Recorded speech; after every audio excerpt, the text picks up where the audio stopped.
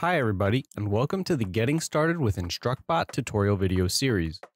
In this video, I'll be showing you what input commands are used for and how to create them. I have a number of input commands created. They range from pressing a single key or mouse button to doing a number of key presses and/or mouse movements. A simple example of this is my Alt F4 command. It has a single action which presses both the left Alt and F4 keys. A more complex example of this is my spray left command. This presses the left mouse button, turns 45 degrees to the left, then over 3 seconds, strafes back and forth 90 degrees to the left, right, and then left before then releasing the left mouse button. You can see both of these commands perform the actions in the order defined to mimic what you would manually do. This gives you a brief overview of the specifics of an input command. I'm now going to switch over to my tutorial configuration and walk you through how to create various input commands. I hope this will help explain how to create an input command in general and then the action types in more detail. Navigate to the input commands and press the Add button. You should set the name and description to something appropriate for the command. In this case, I'm going to name it Alt F4 and describe it as forces my game closed. The Active Application Required dropdown controls if the command will be executed when the active application has input focus. You can choose Required, Unrequired, or Default. Required will ensure the command is only executed when the active application has input focus. Unrequired will not check to see if the active application has input focus, and instead just execute the command. Default will resolve to Required or Unrequired depending upon the command type. In general, input commands require an active application, so they default to Required. As I want the application to be active when the command runs, I can leave this on default and use the standard behavior.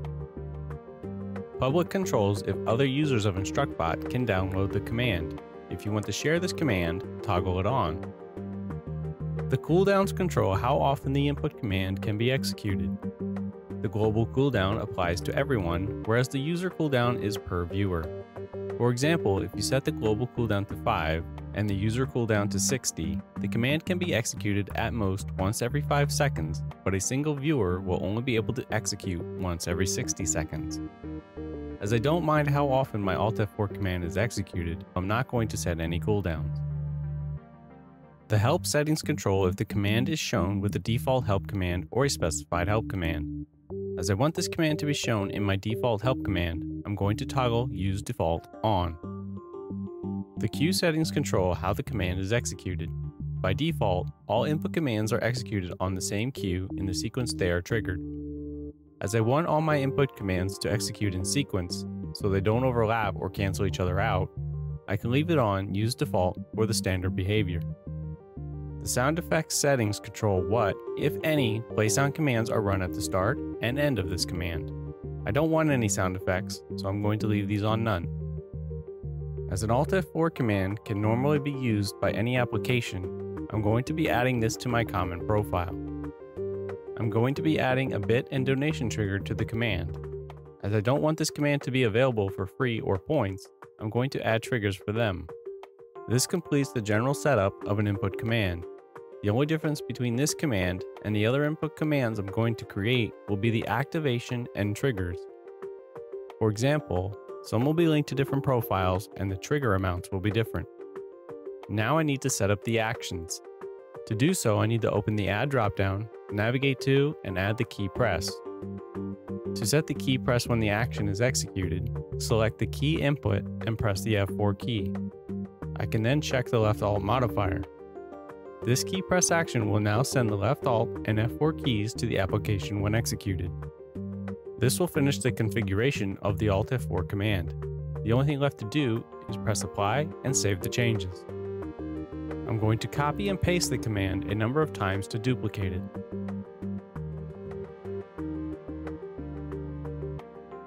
Editing one of the duplicates, I'm going to rename and redescribe it before updating the activation and triggers.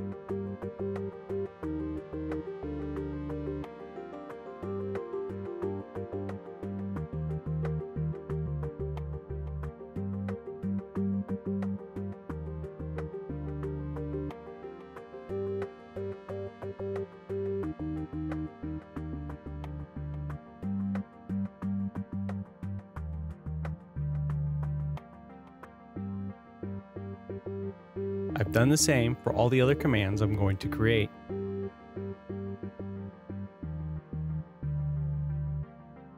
For the run command, I know I need to perform a sequence of key presses that will hold the W key. Press the left shift key for a duration and then release the W key. This can be done by adding a key down action for the W key.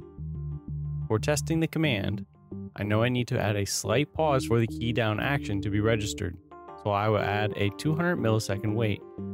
I can then use a key press action with a duration of 5 seconds to press and hold the left shift key.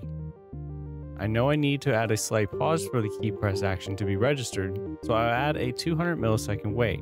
Once that is completed, I need to release the W key, which I can do by adding a key up action. With the action list complete, I can click apply to save the changes and then test the command. To test the command, I'm going to set an execution delay and then click run. You can see that I then run forwards for the required amount.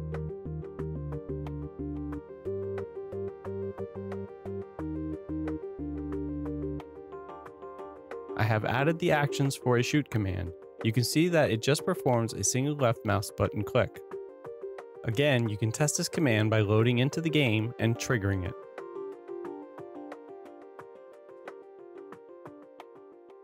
This wraps up how to create an input command.